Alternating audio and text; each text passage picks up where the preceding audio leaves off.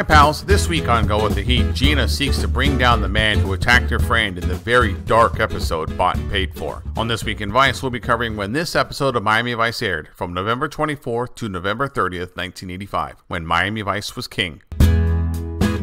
In news, on November 25th, an attempted raid on the terrorist-held Egypt Air Flight 648 ended with 60 people dead, including 2 of the terrorists. The hijackers had forced the plane to land in Malta after taking over before takeoff in Athens, Greece. The terrorists planned for the plane to land in Libya, but landed in Malta due to the lack of fuel. The botched raid to save the hostages ended in a massacre and escalated tensions between the US and Malta.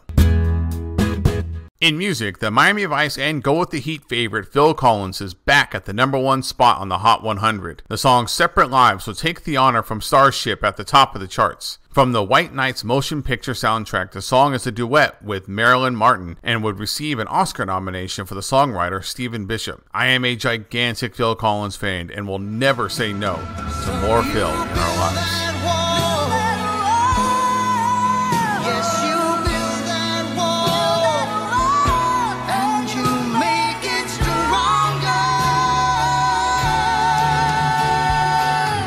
In movies, a film of epic proportions has taken over the box office. For just a minute, I'd like to acknowledge the amazing year 1985 was for movies. Beverly Hills Cop, Commando, and Back to the Future all were released and are classics, but none of them hold a candle to this week's top film, the film that will carry the box office for the rest of the year. I am talking of the one and only Rocky IV. I don't care what anyone else thinks of Rocky IV, I love this movie. You get it all. Boxing, Russians played by non-Russian actors, Apollo Creed's amazing entrance to James Brown, and of course, the greatest montage in the history of film. Happy birthday, Molly.